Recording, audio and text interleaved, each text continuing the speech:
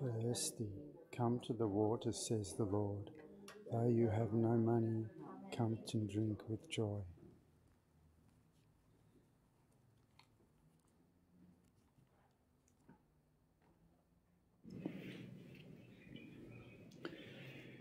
We gather in the name of the Father, and of the Son, and of the Holy Spirit. Amen. The grace of our Lord Jesus Christ, the love of God, and the communion of the Holy Spirit be with you all. And with your spirit. Good morning, everyone. Good morning to everyone joining us at home. Whether we're here in God's house or at home, let's just be mindful that we are in the presence of our God, and God is present to us. Let's perhaps just in our heart just give God permission to be present to us, to speak His word to us today, to bring His healing grace, to restore us, to encourage us, to empower us for this week ahead.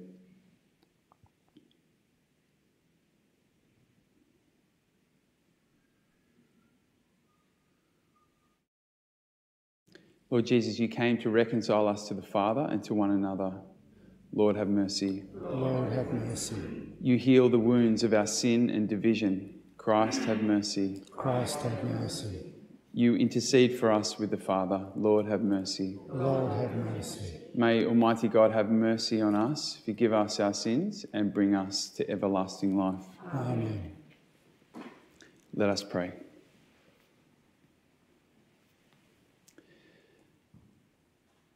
May the venerable exercises of holy devotion shape the hearts of your faithful, O Lord, to welcome worthily the Paschal mystery and proclaim the praises of your salvation. Through our Lord Jesus Christ, your Son, who lives and reigns with you in the unity of the Holy Spirit, God forever and ever. Amen.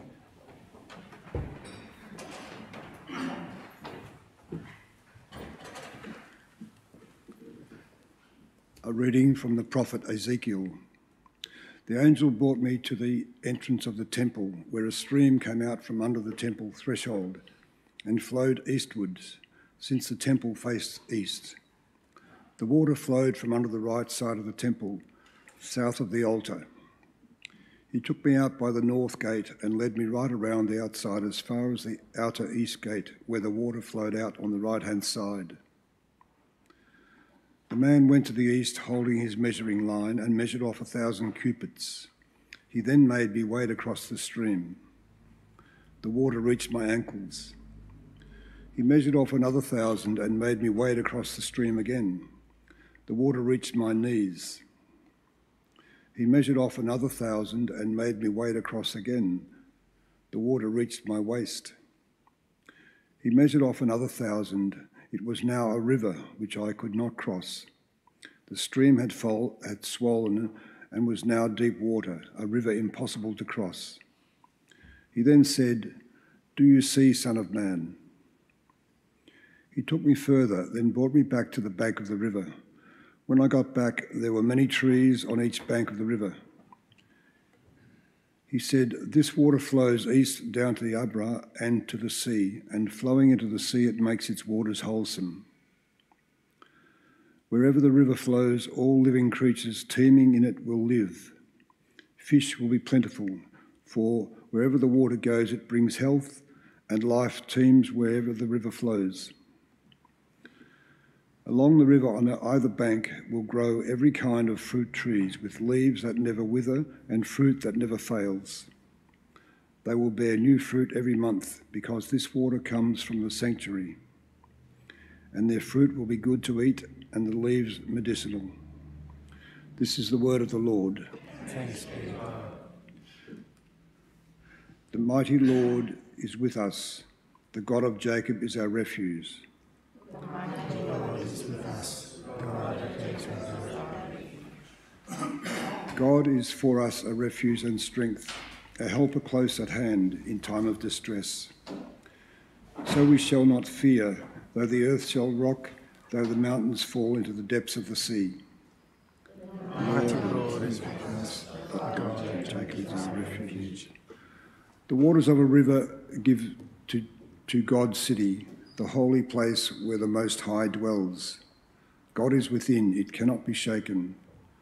God will help it at the dawning of the day. The mighty Lord is with us. The God of Jacob is our refuge. The Lord of hosts is with us. The God of Jacob is our stronghold. Come, consider the works of the Lord, the redoubtable deeds he has done on earth. The mighty Lord is with us. The God of Jacob is our refuge. Praise and honour to you, Lord Jesus Christ. Create a clean heart in me, O God. Give me back the joy of your salvation. Praise and honour to you, Lord Jesus Christ.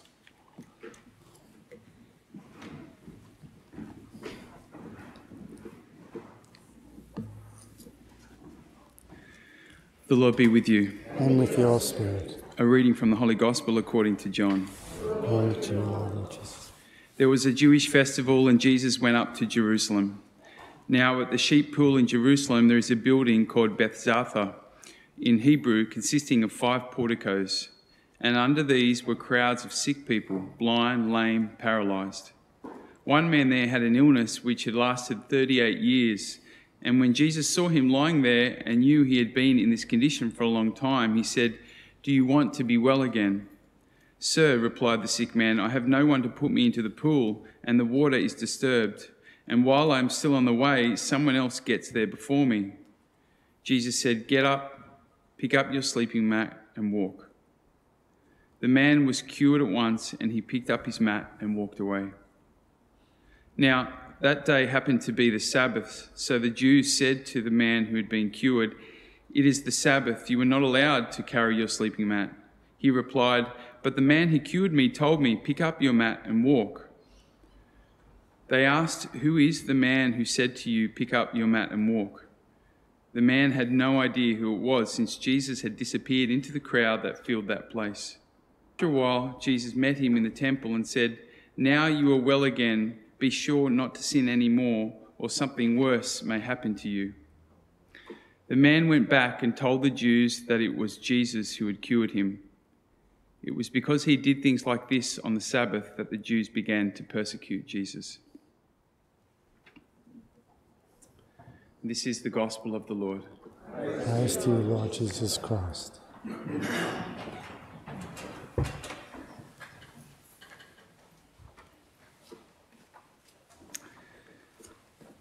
If you were with us on Sunday, you may remember I referred to this vision from the prophet Ezekiel that we heard in the first reading. The vision goes something like this. There was a trickle of water flowing out from the sanctuary in the temple. The sanctuary is the tabernacle. We call this the sanctuary, is the place where God's presence was. And eventually that trickle kind of found its way out of the temple and head towards the town. And it became a river. And everything that this water from the temple touched, it brought life to. It made the waters wholesome, and they were teeming with fish. And all the trees that were touched by this water became fruitful and luscious, and their leaves were medicinal. This is a vision of what happens when the grace of God touches our life. When we allow the grace of God to touch our lives.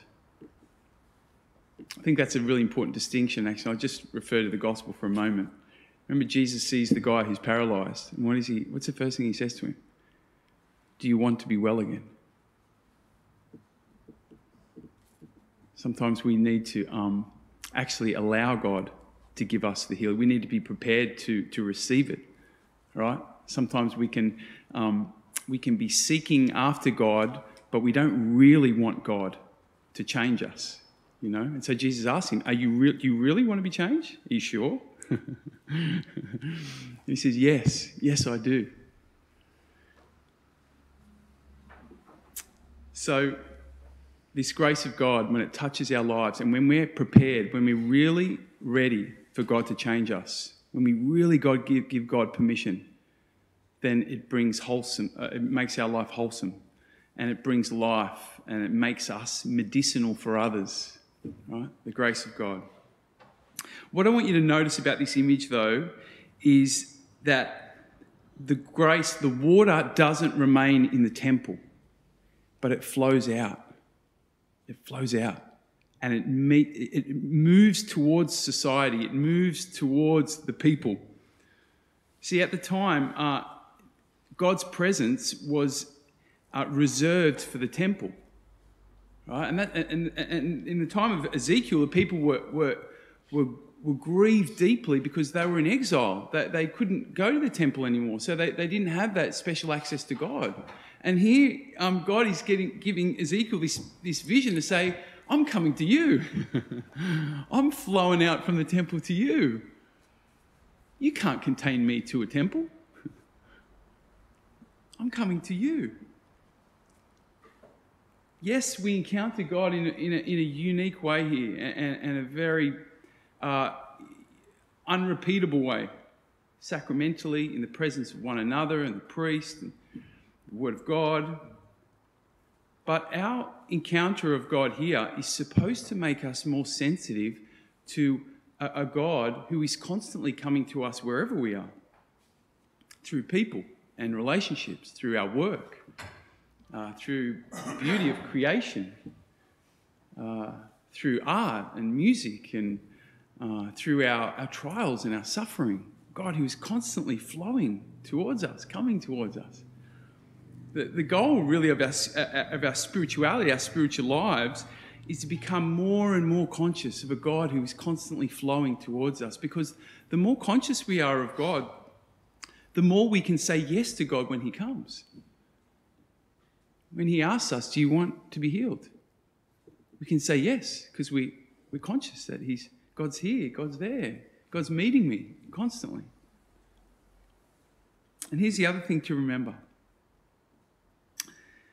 The more that we recognise God flowing to us in our everyday lives, the more we allow God, that grace of God to make us whole and to bring us life, the more God can then use us to be his instruments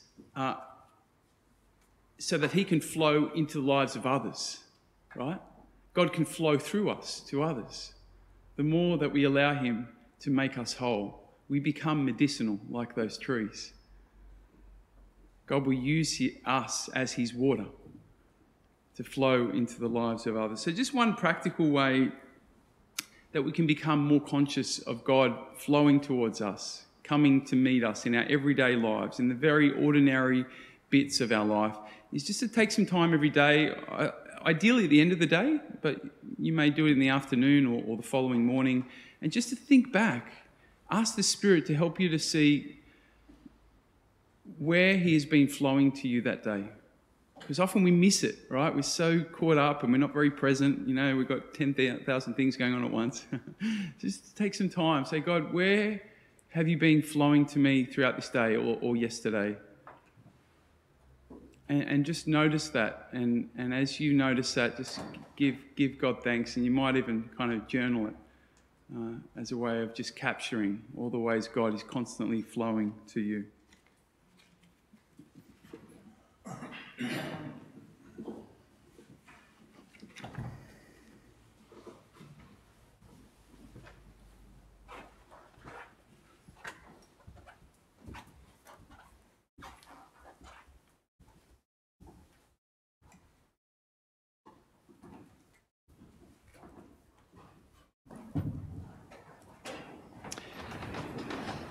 Let us pray to God the Father, who gave his own Son, the Word made flesh, to be our bread of life.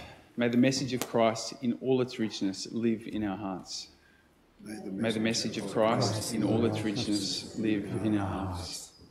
Father, may we hear your voice this Lent and pass with Christ from death to life. May we celebrate his Easter feast with great joy and love. May the message of Christ in all its richness live in our hearts. Teach us to live by your Spirit and help us to bring faith to those who doubt. May the message of Christ in all its richness live in our hearts.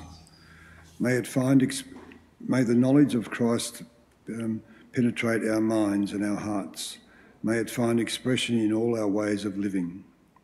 May the message of Christ in all its richness live in our hearts. Purify your church in these days of salvation. Make her the living witness of your presence in the world. May the message of Christ in all its richness live in our hearts.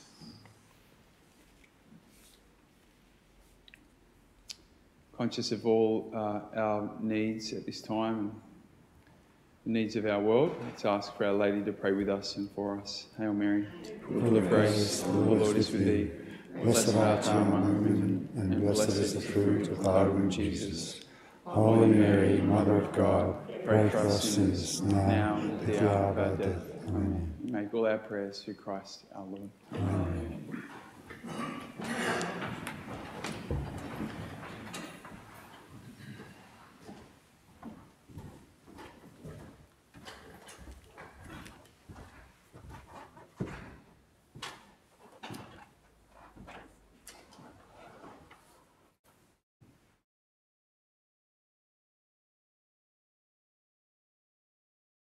Blessed are you, Lord God of all creation, for through your goodness we have received the bread we offer you, fruit of the earth and work of human hands. It will become for us the bread of life. Blessed be God forever.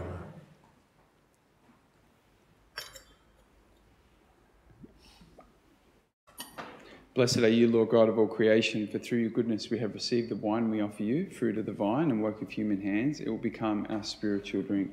Blessed be God forever.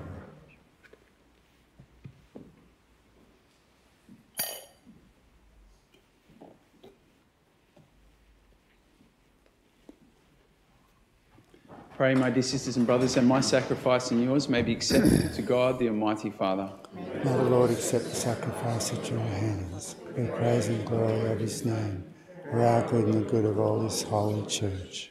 We offer to you, O Lord, these gifts which you yourself have bestowed, that may they attest to your care as Creator for this our mortal life, and effect in us the healing that brings us immortality through Christ our Lord. Amen. The Lord be with you. And with your spirit. Lift up your hearts. We lift them up to the Lord. Let us give thanks to the Lord our God. Right and just. It is truly right and just, our duty and our salvation, always and everywhere, to give you thanks, Lord, Holy Father, Almighty and Eternal God. For you have given your children a sacred time for the renewing and the purifying of their hearts, that freed from disordered affections, they may so deal with the things of this passing world as to hold rather to the things that eternally endure. And so with all the angels and saints, we praise you as without end we acclaim. Holy, holy, holy, holy Lord, God of hosts. Heaven and earth are full of your glory. Hosanna in the highest. Blessed is he who comes in the name of the Lord. Hosanna in the highest.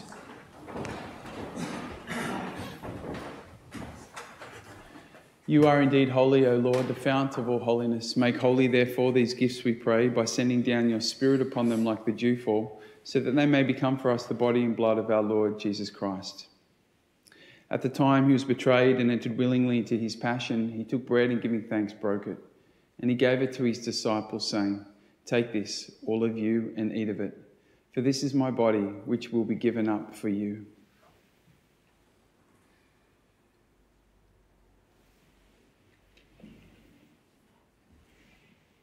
In a similar way, when supper was ended, he took the chalice and once more giving thanks, he gave it to his disciples, saying, "Take this, all of you, and drink from it.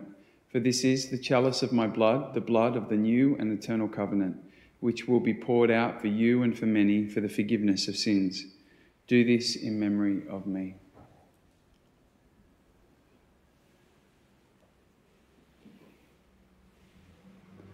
The mystery of faith. We proclaim your death, O Lord, and profess your resurrection until you come again. Therefore, as we celebrate the memorial of his death and resurrection, we offer you, Lord, the bread of life and the chalice of salvation, giving thanks that you have held us worthy to be in your presence and minister to you. Humbly we pray that partaking of the body and the blood of Christ, we may be gathered into one by the Holy Spirit. Remember, Lord, your church spread throughout the world and bring her to the fullness of charity, together with Francis our Pope, Peter our Bishop, and all the clergy. Remember also our brothers and sisters who have fallen asleep in the hope of the resurrection, and all who have died in your mercy. Welcome them into the light of your face. Have mercy on us all, we pray, that with the Blessed Virgin Mary, Mother of God, blessed Joseph, her spouse, with the blessed apostles and Benedict, and with all the saints who have pleased you throughout the ages, that we may merit to be co-heirs to eternal life, and we may praise and glorify you through your Son, Jesus Christ. Through him, with him, and in him, O God, Almighty Father, in the unity of the Holy Spirit, all glory and all honour is yours forever and ever. Amen.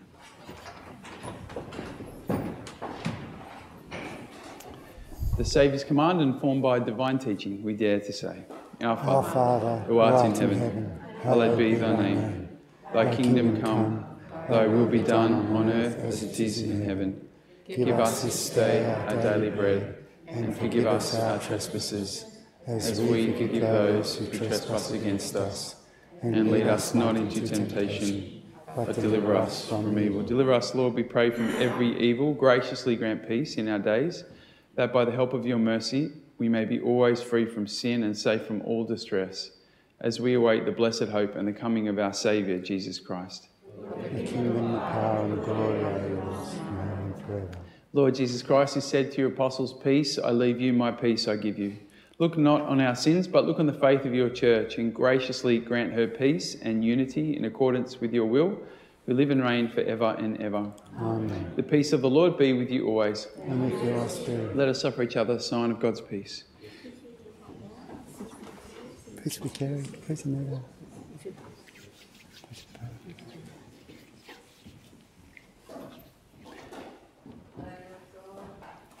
You take away the sins of the world, have mercy on us.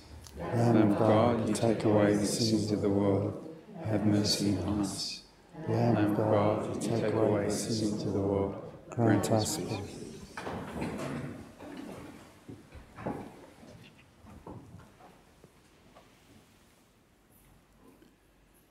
Behold the Lamb of God. Behold him who takes away the sins of the world. Blessed are those called to this, the supper of the Lamb. Lord, I'm not worthy that you should enter under my roof, but only say the word, and my soul shall be healed.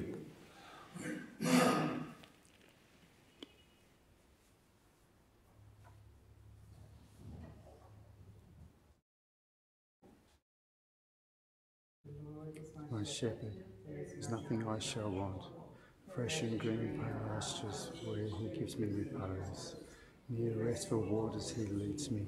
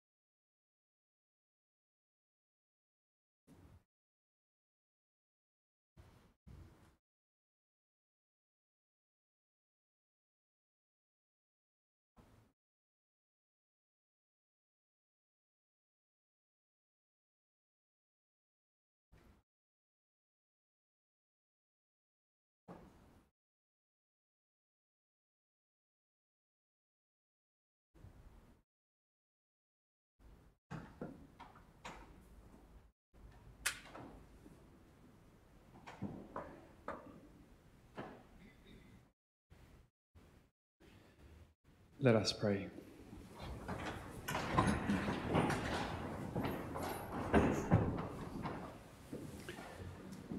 Purify our minds, O Lord, we pray, and renew them with this heavenly sacrament, that we may find help for our bodies now and likewise in times to come. Through Christ our Lord. Amen. The Lord be with you. And with your spirit. May Almighty God bless you in your day, Father, Son, Holy Spirit. Amen. Go in peace, glorifying God by your life. Thanks be to God.